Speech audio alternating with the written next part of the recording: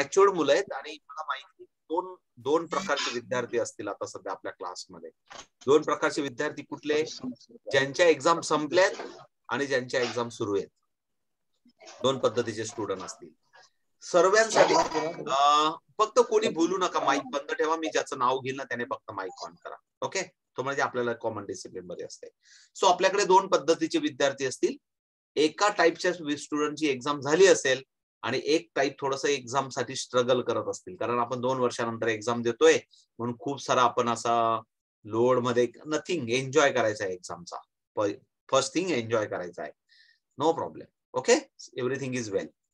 अजून एक दुसरा प्रकार आहे की काही मुलं लेट जॉईन झाले असतील आणि काही मुलं बऱ्यापैकी करत असतील. तर आपलं टार्गेट काय आहे? टार्गेट आपलं असं होतं पिल्लांनो की आपल्याला या मंथच्या एंडिंगला आपल्याला एक या पहिल्या लेवलचं बुकची एक्झाम घ्यायची आहे. म्हणजे टार्गेट काय आपल्यासाठी? या 30 तारखेपर्यंत एक्झाम झाली. 15 नंतर तर सर्वांच्या एक्झाम संपतात, मला माहिती. 14 पर्यंत सर्वांच्या एक्झाम संपतात. 14 नंतर नॉन स्टॉप रोज प्रॅक्टिस करून हे बुक पहिल्यापासून जिथं राहिलं असेल, नाही समजलं असेल, प्रॅक्टिस करून 30 तारखेपर्यंत कम्प्लीट करायचं. पुढचे फॉर्म्युले पण मी एक्सप्लेन करून देतो आज. ज्यांच्या एक्झाम संपल्या असतील त्यांना आपण पुढे जायला सोपं जाईल. ओके, त्यांना सोपं जाईल ज्यांच्या एक्झाम झाल्या असतील त्यांना. आणि ज्यांच्या एक्झाम झाल्या चालू आहेत त्यांनी काय करायचं? एक्झाम नंतर करायचं. पण थोडंसं पुढे जाऊया, थांबायचं नाही. सो मला पहिले फक्त कोणीतरी सांगेल, निकिता गायकवाड, आपण कुठपर्यंत कंप्लीट केलं बेटा बुक? या वीक मध्ये काय टार्गेट होतं आपलं? या वीकचं टार्गेट काय होतं आपलं? सांगा Nikita.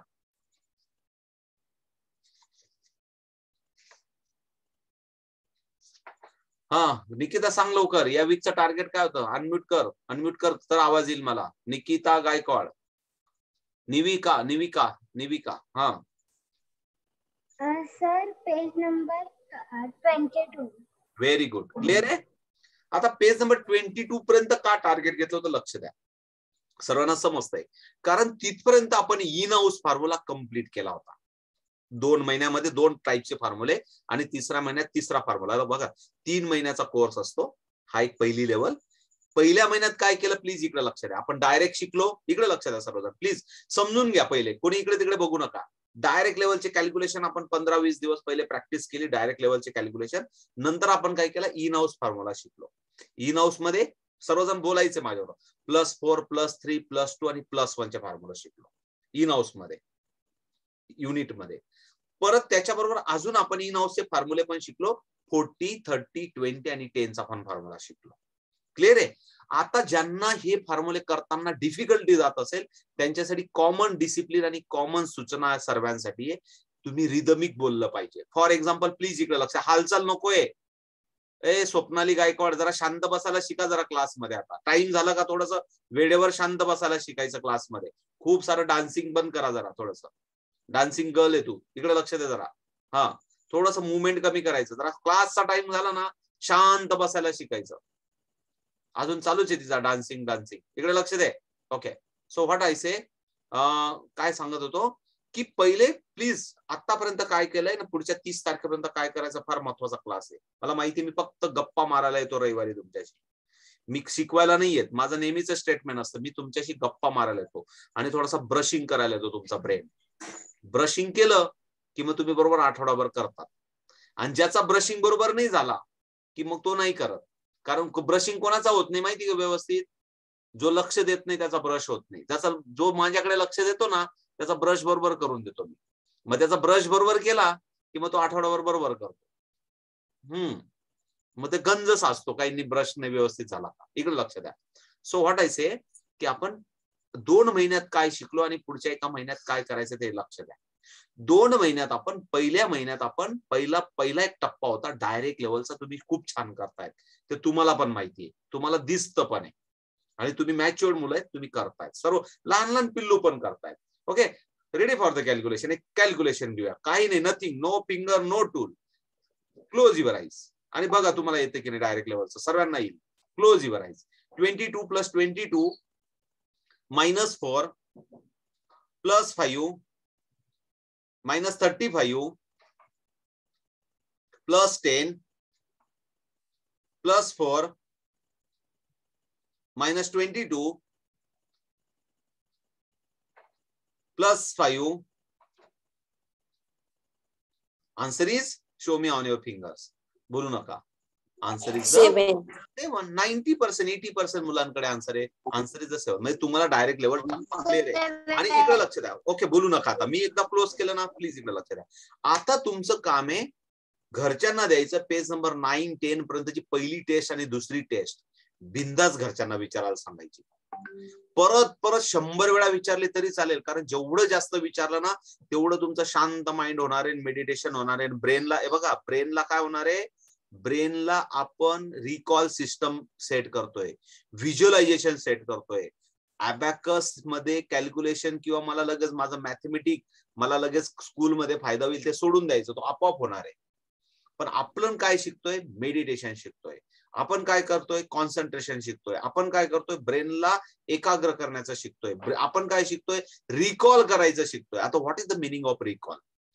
What is the meaning? तुम्ही मॅच्युअर्ड आहेत म्हणून सांगतो. What is the meaning of recall? मी सांगितलंय, तुम्ही जेव्हा स्कूलमध्ये एक्झामला बसतात आणि वर्षभर अभ्यास करतात आणि 3 तासात तुम्हाला पेपर राईट करायचा असतो आणि वर्षभर अभ्यास केलेला तुम्हाला 3 तासात आठवला पाहिजे. येस या no? What is your exam system? वर्षभर केलेला अभ्यास, 10वीचा पेपर आहे, वर्षभर केलेला अभ्यास मला त्या 3 तासात आठवला पाहिजे. आणि व्यवस्थित जर आठवला तर मी हुशार, आणि जर नाही आठवला तर मग मी बुद्धू. असं जे काय आपलं चित्र आहे, जे काही आपलं इव्हॅल्युएशनचं जे टेक्निक आहे त्याला असंच म्हणतात की बाबा मला आठवत नाहीये. म्हणजे जर तुम्ही व्यवस्थित रिकॉल केलं असेल, व्यवस्थित प्रोग्राम केला असेल, व्यवस्थित तुमच्या ब्रेन मध्ये ठेवलं असेल तर ते व्यवस्थित आठवतं. आणि त्याचा व्यायाम आपण याच्यामधून अबॅकस मधून करू. लक्षात आलं? कारण काय असतं, इकडे लक्ष द्या. जर मला, मी नेहमी सांगत असतो तुम्हाला खूप सारे उदाहरण, जर मला हा हात पॉवरफुल बनवायचा असेल, हात पॉवरफुल बनवायचा असेल तर या हाताच्या खूप साऱ्या एक्सरसाइज आहेत. डॅम्बेज आहेत, पुलअप्स आहेत, किंवा सूर्यनमस्कार आहेत. अशा खूप साऱ्या एक्सरसाइज आहेत ना हात मजबूत करण्याच्या. तशा ब्रेन मजबूत करण्याचं एक अबॅकस एक्सरसाइज. आलं लक्षात?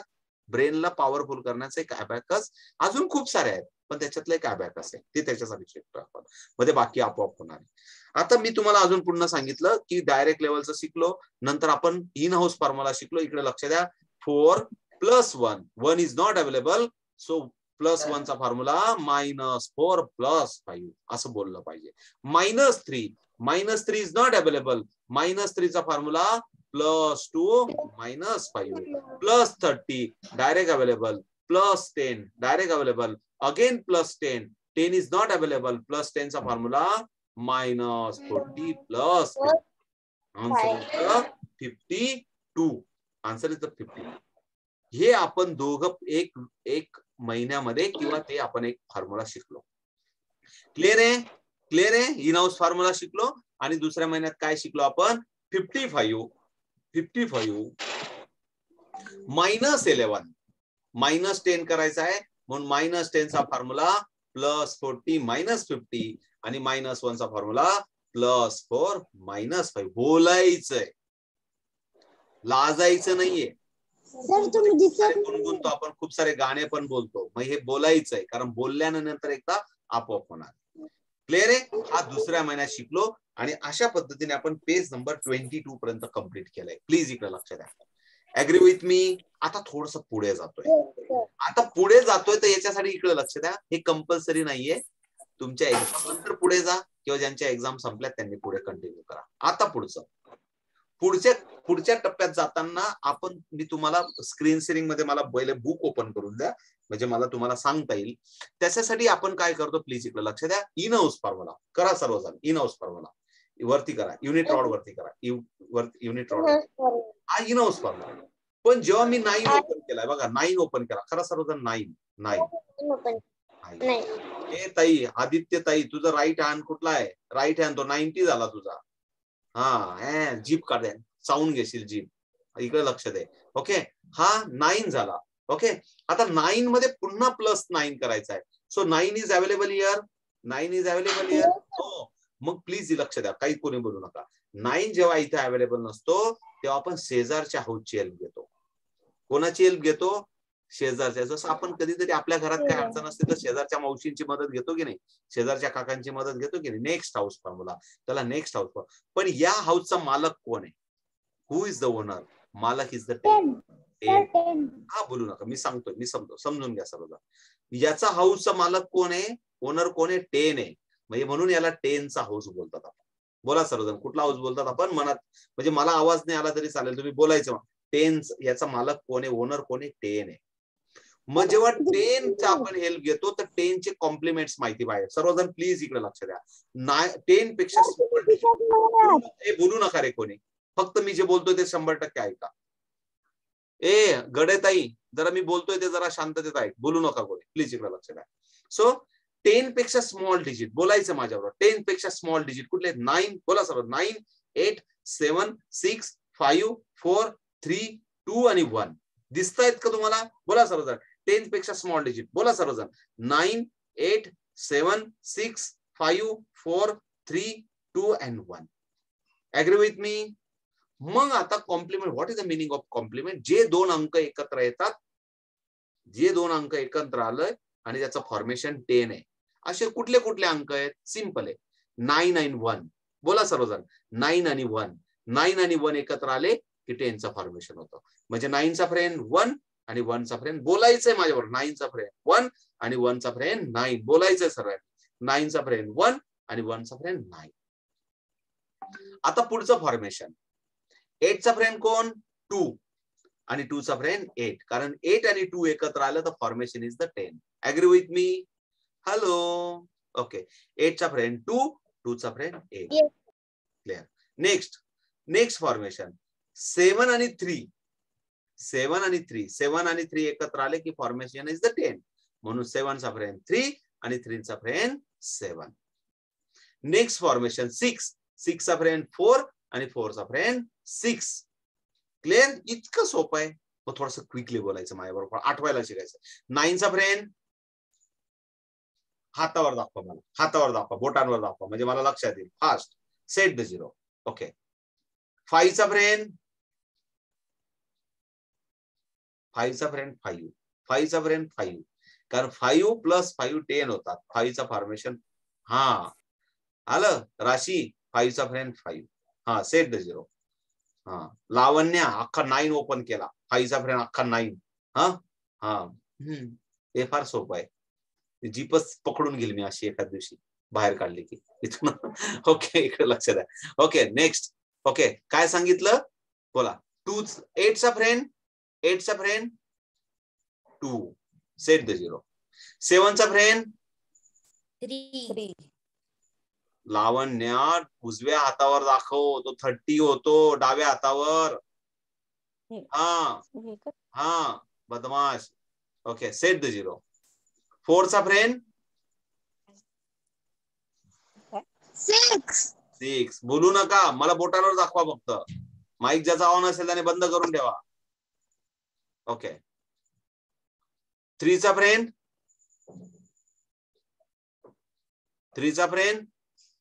7. विनीता ताई 8 नाही. 3चा फ्रेंड 7. हा. आणि 1चा फ्रेंड पूर्ण 9. 1चा फ्रेंड पूर्ण 9. राशी पूर्ण 9. 1चा friend 9. 1 and 9 is the 10. Clear आहे? जस्ट मी सांगितलं. बुक मध्ये ऑलरेडी सर्व दिलेलं आहे. आता बुक मध्ये कसं दिलंय ते पण समजून सांगतो. मी जरा स्क्रीन शेअरिंग करतो आणि इकडे लक्ष द्या पिल्लांनो. जर दिसत असेल तर इकडे लक्ष द्या. हे ऑलरेडी स्मॉल बुक आहे तुमच्यासाठी, पण तुमच्याकडे सर्व बुक्स ऑलरेडी अवेलेबल आहे. पूर्ण सेटच्या सेट मी दिलाय तुम्हाला. त्यासाठी प्लीज इकडे लक्ष द्या. काय करायचं पिल्लांनो? इकडे लक्ष द्या. दिसत असेल तर मला फक्त माझ्याशी कोणीतरी बोलेल एक जण. मी कोणाला बोलायला सांगतो? मला थांबा, मला बघू द्या. आदित्य पाटील अनम्यूट कर. आदित्य पाटील. हा. इकडे लक्ष द्या बेटा. इथं फॉर्म्युले राईट करायचे. सॉरी, फ्रेंड्स राईट करायचे. बघा. 9चा फ्रेंड 1. बोल सर्वजण. आदिती बोल, तुला मी बोलायला सांगितलं. 1. हा. 8चा फ्रेंड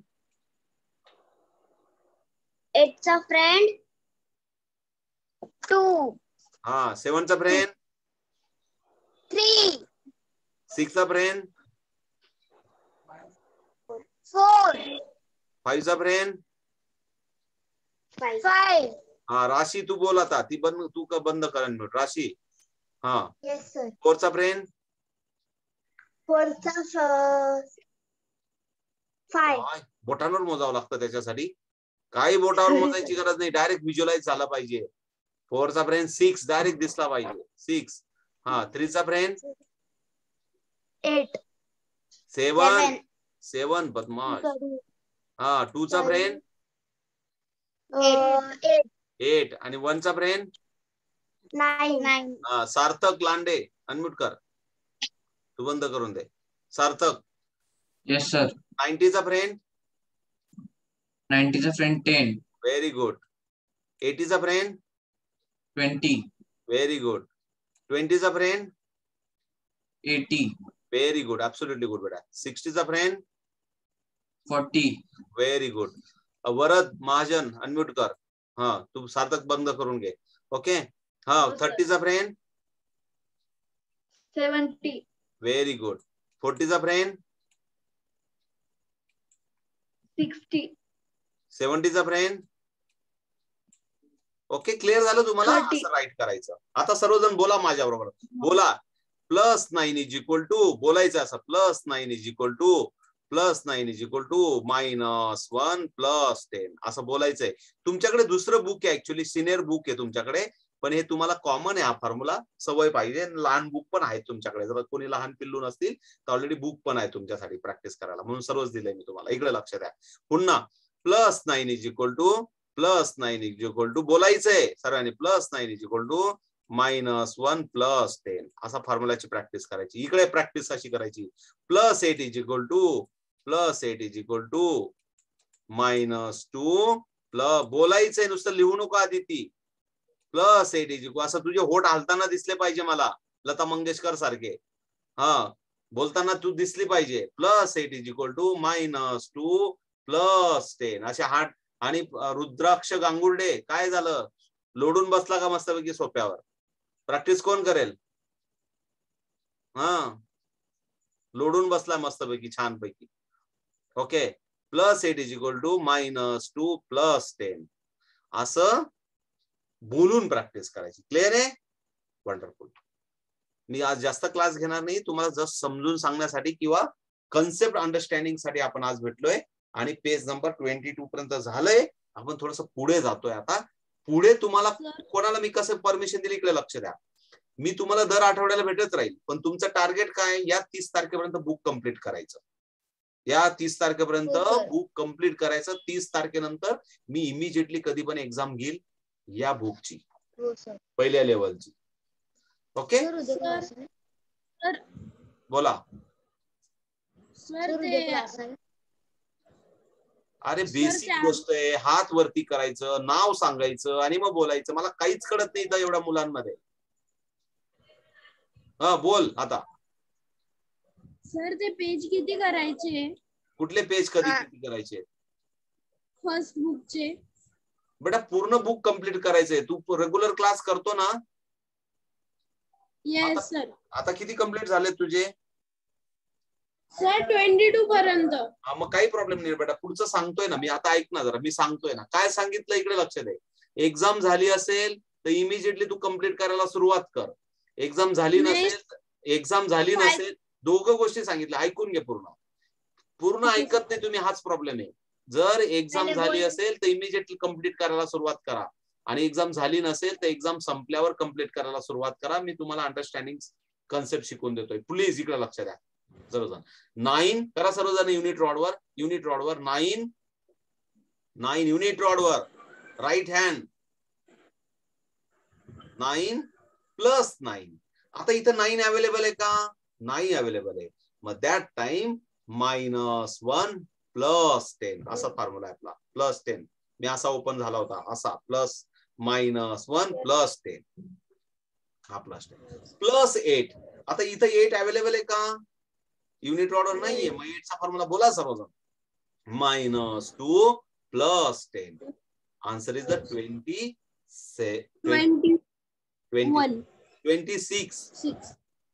सेट द झिरो. आता तुम्हाला मी मुद्दाम एक मॅजिक किंवा तुम्हाला जे डाऊट असतील की सर आम्ही असं बघितलं तो 1 चा पर्यंत 4 आहे. आता इथं 1 चा फॉर्म 9 झाला. 4चा फ्रेंड 6 झाला, कसं झाला ते थोडंसं समजून सांगतो. फॉर एक्झाम्पल प्लीज इकडे लक्ष द्या, करा सर्वजण माझ्या बरोबर. 4 अगेन प्लस 4 साठी -1 + 5 याला इन हाऊस फॉर्म्युला म्हणतात. क्लिअर झालं का तुम्हाला सर्वांना? -1 + 5 याला इन हाऊस. अगेन +4, घाई करू नका कोणी, अगेन +4. पण आता इथं 4 नाहीये, मग आपण कुठल्या हाऊसची मदत घेतो? पुढच्या हाऊसची मदत घेतो. तेव्हा +4 करायचा असेल तर 4चा फ्रेंड आपण काय शिकलो? 6. बोला सर्वजण, 4चा फ्रेंड काय शिकलो आपण आता? 6 -6 + 10. म्हणजे नेक्स्ट हाऊस असेल तेव्हा फ्रेंड काय आणि इन हाऊस असेल तेव्हा फ्रेंड काय, हे आपल्याला लक्षात आलं पाहिजे. पुढचा आता पुन्हा हे बघा, 9 + 1. आता इथं 1 अवेलेबल आहे का? नाहीये. पण आपल्याला कोणाची हेल्प घ्यायची आहे? नेक्स्ट हाऊसची घ्यायची. म्हणजे 1चा फ्रेंड काय असतो? 1चा फ्रेंड असतो 9. बोला सर्वजण, 1चा फ्रेंड काय असतो? 9 -9 + 10. And C is a 10. +1. 1चा friend 9 -9 + 10. Answer is the 10. Clear आहे? Hello, clear? मी जस्ट समजून सांगतो. ओके, कारण पुन्हा काय होईल पिल्लांनो, मला माहिती पुढचा क्लास आपला आहे ना, पुढचा क्लास आपला 10 तारखेला असेल आणि 10 तारखेला मला वाटतं बऱ्यापैकी एक्झाम संपलेल्या असतील, असं मला वाटतं, बऱ्यापैकी संपलेल्या असतील. म्हणून हा आठवडा थोडासा लोडचा आहे, मला माहिती आहे. म्हणून मी तुम्हाला रिषभ, तरी पण काय करायचं, इकडे लक्ष द्या आराध्या, काय करायचं, जेव्हा फ्री टाइम आहे ना, आपल्याला वाटतंय ना आता जरा मेडिटेशनची गरज आहे, 5 मिनिटं, तर 5 मिनिटं प्रॅक्टिस करून घ्यायची. 5च मिनिटं. मी तुम्हाला 50 मिनिटं नाही मागत आहे रोजचे. किती मागतोय? एक्झाम मध्ये सुद्धा 5 मिनिटं हलकं फुलकं होऊन जायचं. वाव, जरा डोकं मस्त, डोक्याचा व्यायाम झाला बाबा 5 मिनिटं प्रॅक्टिस केल्याने. असं प्रॅक्टिस करून घ्यायची. क्लिअर आहे? ओके, थोडंसं आपल्या पद्धतीने ब्रेनचा व्यायाम करून घ्यायचा. सो थोडंसं अजून मी प्रॅक्टिस करतो. ओके, 24 करा सर. 24 + 7. आता 7 इथे अवेलेबल नाहीये, मग 7चा फ्रेंड आहे 3 -3 + 10 + 9. 9 is not available. 9चा friend 1 -1 + 10 + 7. Direct open केलं. +5. इकडे लक्ष द्या, घाई नका करू. आता इथं 5 नाहीये, युनिट रॉडवर 5 नाहीये, म्हणून 5चा फ्रेंड कोण आहे? 5 -5 + 10. आता +10 कसा होईल? इथं +10 असा आपोआप झाला पाहिजे. +10 ला आपण शिकलोय, +10 साठी -40 + 50. मग हे आपोआप झाला पाहिजे. क्लिअर आहे? क्लिअर आहे? म्हणजे कुठं इन हाऊस फॉर्म्युला आणि कुठं नेक्स्ट हाऊस फॉर्म्युला, हे आपलं तुम्ही सर्व 4th स्टँडर्डच्या पुढचे मुलं आहेत आणि तुम्ही छान करतात, मला माहिती आहे. अथर्व, दीपक मोरे, करतायत ना व्यवस्थित? सांगतोय ते व्यवस्थित ऐकतोय ना? हा, बुक प्रमाणे प्रॅक्टिस करा. सो हे सर्व तुम्हाला क्लिअर करून दिलं. आता तुम्ही 2 सम करा आणि मग थोडंसं थांबूया. Ready for the calculation? चलो, ready for the calculation. Okay, 26 + 9 +9 +9 the -1 +4 +4 +1 +1 +1 the +10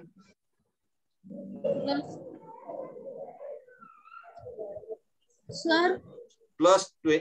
हा, काय बाबा चाललंय, परत तेच विचारतोय तू. एकदा ऐकायचं आणि ऍप्लिकेशन करायचं. परत कशाला कन्फ्युजन सारखं विचारायचं? बोलून घ्या आता. बोल. कन्फ्युज म्हणजे रेग्युलर प्रॅक्टिस कर, काही हरकत नाही. आणि प्रॅक्टिसचा प्रॉब्लेम आला तर परत पहिल्यापासून कर, एप्रिल पासून.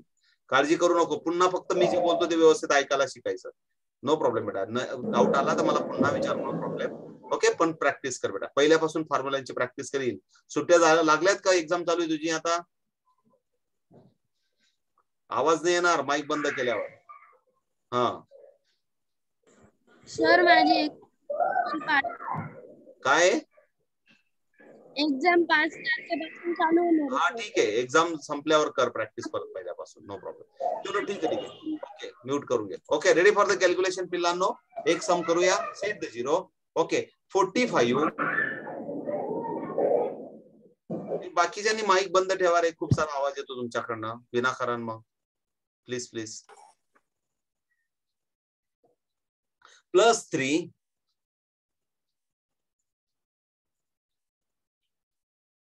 +11. 10 साठी इन हाऊस फॉर्म्युला.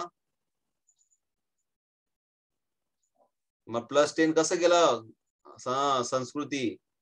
+10 साठी -40 +50 आणि 1 direct available. Okay, +8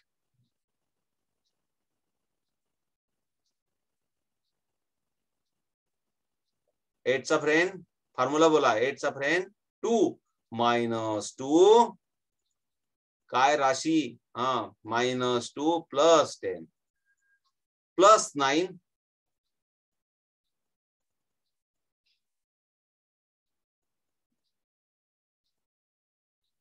answer is the 76. 76. ठीक आहे, मध्ये मध्ये बोलू नका कोणी. मला कोणीतरी विचारताय आर्या वाकचौरे. आर्या कुठे आहे तू? आर्या मला दिसत नाही तू. Arya where is the Arya? Where is the Arya? Arya हात वरती कर, माझे दिसतील मला. कुठे आहे?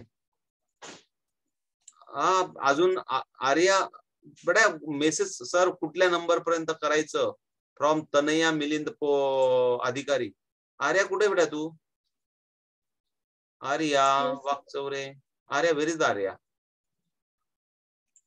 आर्या माईक तरी ऑन कर, म्हणजे तुझा आवाज तरी येईल मेसेज करण्यापेक्षा. हॅलो, हा बोल. आर्या माईक ऑन कर आणि कॅमेरा ऑन कर. आर्या माईक ऑन कर, बोल. अरे माईक ऑन कर बेटा, तेव्हा आवाज येईल ना मला. Yes sir. काय डाऊट आहे तुला? सर मी नाही केलाय मेसेज. बरं ठीक आहे. मिलिंद अधिकार कोण आहे मिलिंद? बेटा माईक ऑन करा आणि बोला. मिलिंद. हॅलो बोल. सर, पेज नंबर कुठपर्यंत करायचा आहे ह्या वीक मध्ये? रेग्युलर असते का क्लासमध्ये? हो. आता काय बोललो, तुझी एक्झाम झाली का चालू आहे? म्हणजे आता 6 तारखेपासून चालू होईल. मग मी परीक्षेनंतर सांगितलं बुक संपवायला, असं सांगितलं. कुठल्या पेज पर्यंत नाही, आता बुक संपवायचं टार्गेट आहे 30 तारखेपर्यंत. 30 तारखेनंतर या बुकची लेवल एक्झाम असेल आपली. ओके ठीक आहे. ओके, एक्झाम झाल्यानंतर करायचं रोज, नो प्रॉब्लेम. आणि आर्याबटा काही डाऊट असेल तर मला मेसेज कर किंवा पुढच्या नेक्स्ट बॅचला करा त्यांना. काय ग संस्कृती, लवकर बोल. संस्कृती काय तुझं? सर काही दिवस माझा क्लास मिक्स झाला, माझी एक्झाम चालू आहे. तर मग आपण स्मॉल फ्रेंड नंतर कोणता फॉर्म्युला केलेला आहे का? हेच आहे, तेच सांगतोय. 22 नंबर हेच आहे, तेच सांगतोय मी. ऐकतच नाही. मी पहिले 2 महिने सांगितले, 1 महिना तुम्हाला डायरेक्ट शिकवलं, दुसऱ्या महिन्यात आपल्याला इन हाऊस फॉर्म्युला शिकवले, आणि आता आपण 3ऱ्या महिन्यामध्ये नेक्स्ट हाऊसचा फॉर्म्युला शिकतोय, असं सांगितलं मी. आणि बुक प्रमाणे गेले तर पिल्लांना काहीच अडचण नाही, फक्त शांततेत मी जे बोलतो ना ते ऐकायला शिकायचं. ओके, काय काळजी करू नका. आणि इकडे लक्ष द्या, तुम्ही सिनियर स्टुडंट आहेत म्हणून आता सांगून देतो मी तुम्हाला, आपण पुढच्या 15 तारखेपासून एक नवीन बॅच चालू करतोय. एक वेदिक मॅथेमॅटिक्सची पण चालू करतोय आणि एक अबॅकसची पण चालू करतोय. तुम्हाला ज्यांना वाटतं तिकडे पण नवीन एक वेदिक मॅथेमॅटिक्सच्या याच्यात घेऊ शकतात, किंवा तुमचे जेवढे फ्रेंड्स असतील, रिलेटिव्ह असतील, तुमच्या टीचर्स असतील, तुमचे कोणी टीचर्स असतील त्यांना टीचर ट्रेनिंग करायचंय, या सर्वांना इन्व्हाइट करा. मी लिंक पाठवणार आहे ग्रुपमध्ये, किंवा मी फेसबुकचं एक अकाउंट बनवलं, त्याच्यावर फ्रेंडशिप करा. मला तिथं सर्व मला ऍक्टिव्हिटीज नंतर माझ्या तिथं पण येतील. म्हणजे पाठवलं आहे ना तुम्हाला, लिंक पाठवली ना मी. ओके ना, मग तिथं काय फ्रेंडशिप काय ते फेसबुकला पण मी तुम्हाला पाठवलं, जे काय असेल तुमचं मे बी समथिंग. पण मी काय सांगतोय की सर्व एक प्लॅटफॉर्मवर काय येतोय आपण, कारण हा एक आपला एक सोशल प्लॅटफॉर्म आहे, फ्री एज्युकेशनचा प्लॅटफॉर्म आहे. याच्यात थोडस आपली सर्वांची जबाबदारी आहे, कारण जे तुम्ही या लेवल कम्प्लीट करायला 2-2.5 हजार रुपये खर्च केले असते, ज्या पद्धतीने ते शिकवतात त्याच पद्धतीने आपण शिकतोय. पण ऑफलाईन असेल तर ऑफलाईन आता मी शिकवत नाही. ऑफलाईन साठी आपले खूप सारे टीचर तयार आहेत, त्यांचे ऍड्रेस मी पाठवेल. खूप सारे नाशिकमध्ये, पुण्या, मुंबई, मनमाड, धुळे, जळगाव सर्व ठिकाणी आपले टीचर तयार होत आहेत. त्या लोकेशनला ज्यांना ज्यांना शिकायचं असेल त्या लोकेशनचे पण ऍड्रेस पाठवेल मी नंतर. पण त्याचं टीचर ट्रेनिंग सुरू आहे. किंवा तुमच्या घरात पण कोणाला मम्मी पप्पांना टीचर बनायचं असेल तर त्यांना पण तुम्ही सांगू शकता. सो ऑनलाईन आपण फ्री शिकवतो, ऑफलाईन साठी तुम्हाला फीस देऊन टीचरांकडे जाता येईल. आणि असं पण ऑलरेडी ज्यांना शिकायचं ते बरेच जण पैसे भरून बाहेर जातात. ओके, पण आपण ऑनलाईन फ्री शिकवतो. ओके, क्लिअर आहे? आता काही डाऊट नसायला पाहिजे. काय ग गवळीताई, संदीपाताई, काय ग? बोल लवकर आणि मला पुढे जाऊ दे, मला बाकीचं शिकू दे लवकर. हा, आवाज नाही येते तुझा, तुझा आवाज नाही येते. हा बोल, आवाज नाही येते, बोल लवकर. क्यूबचा क्लास कधी चालू? आवाज नाही येते बेटा तुझा, तुम्ही तो क्यूबचा तुझा आवाज नाही येते. नंतर बोल माझ्याशी, नंतर मेसेज पाठव मला व्हॉट्सअप. आवाज नाही येते बेटा तुझा, सॉरी. ओके, सो प्लीज इकडे लक्ष द्या. या टेक्निक जे शिकलो प्लीज ना थोडंसं fast. Ready for the calculation. थोडं एवढी 2-3 सम करू आणि बाय बाय करूया. Ready for the calculation. 28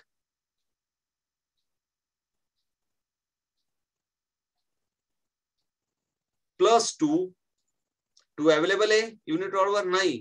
2 चा पर्याय नाही. 8 मायनस 8 प्लस 10 -8 प्लस 10. मी एक्सप्लेन करतोय तुम्हाला.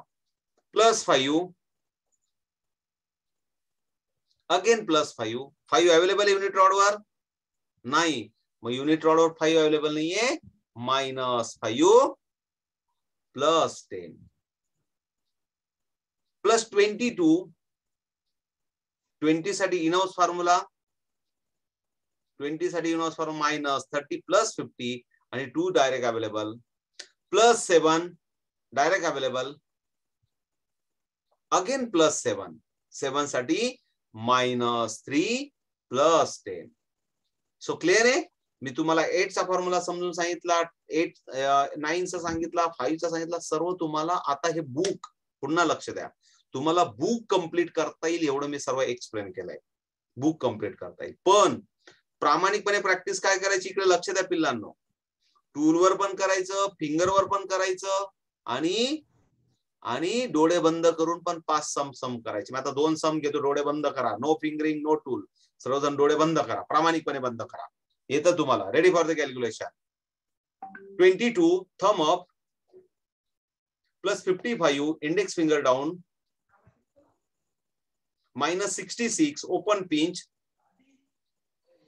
प्लस 9 युनिट रॉडवर नाहीये. मग 9 चा फॉर्म्युला -1 प्लस 10 प्लस 20 थम अप.